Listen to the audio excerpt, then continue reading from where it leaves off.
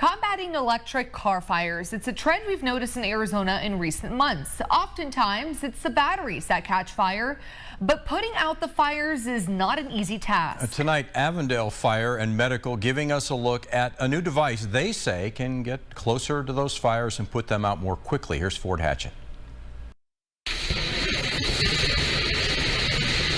The EVs are not really new to America or anywhere in the world, but what we're seeing now is more and more of them. With more electric cars on the road, local fire departments are seeing more cases of EV fires, including electric semi-trucks catching fire at a Phoenix facility earlier this year. We've been looking for a solution. Now Avondale Fire and Medical hopes they've found one in the Rosenbauer BEST unit. Battery extinguishing system technology. During testing, these aluminum plates simulate the density of an EV battery shell. The BEST system actually punctures the shell, allowing gallons of water to rush in and put out the fire. But you don't have to take my word for it. 3, 2, 1. It's very simple. It's very efficient.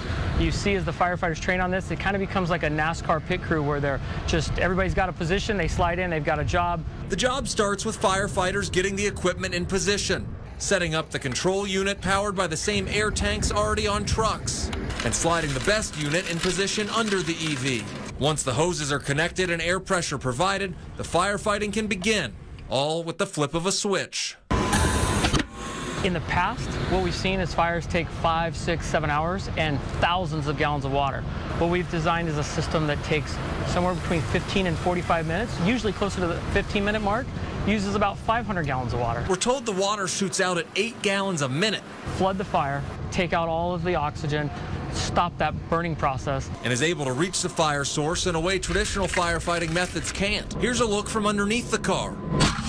The system normally costs about $30,000, but the pilot program is no cost to the department, which is hoping the technology can pay big dividends. There's a potential here to stop the EV fire, especially inside garages before it extends inside the house. Avondale Fire and Medical is hoping to wrap up training and have the system on their trucks in a month.